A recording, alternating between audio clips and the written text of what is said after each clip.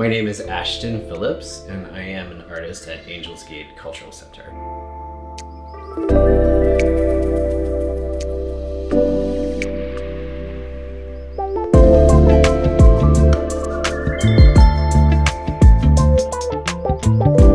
A lot of my practice for the last couple of years has been centered around a colony of mealworms. They are the only creatures known to humanity with the ability to metabolize styrofoam into a biodegradable component. Most recently, I've been working with some of the weeds and invasive species that grow here on Angels Gate's campus to create this kind of botanical paint.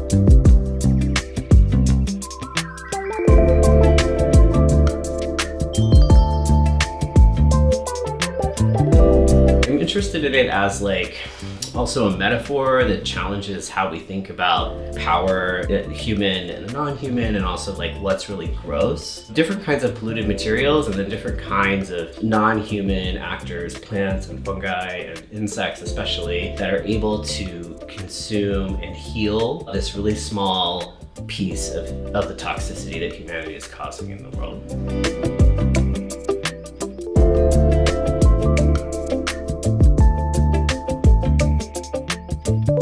Being here, I can be in LA, but I can also look out and see the Pacific Ocean. I can see Catalina Island. I can watch the air. It feels like it has a presence. But I also am not allowed to kind of withdraw into this romantic notion of a purity in wilderness. All I have to do is turn my head slightly to the left and I see the entirety of the Port of Los Angeles. At the same time that I'm connecting with how beautiful it is to be able to stand barefoot on the ground here and watch the seabirds come in.